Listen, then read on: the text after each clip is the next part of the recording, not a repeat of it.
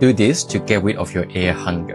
No matter how hard you breathe, you still feel you're catching your breath and you feel you're suffocating and going to die. This happens when an area in your brain, the brainstem, is dysregulated. The brainstem is where your breathing center is located. When your brainstem is dysregulated, your brain thinks that you don't have enough oxygen. So it keeps giving you the signal, hey, you don't have enough oxygen, so you have to keep breathing and keep breathing. So you are not actually without oxygen. To regulate your brainstem, just follow me to do this. I already used the same method to help more than hundreds of people to get rid of their air hunger and also their unexplained symptoms. First, you're going to draw a dot on a paper. Put it on an eye level and center of your vision, and slowly move your head side to side. Usually, you will feel your head or eye is jerking or glitching when you turn to one side.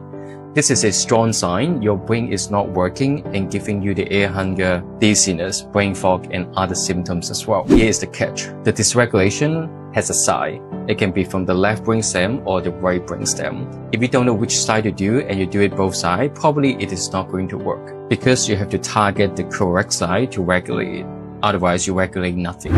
This protocol uses a specific eye movement that directly regulates your brainstem, aka helping you get rid of your air hunger. There is way more detail and step to go through the whole things to get rid of your air hunger. So I already prepared a whole YouTube tutorial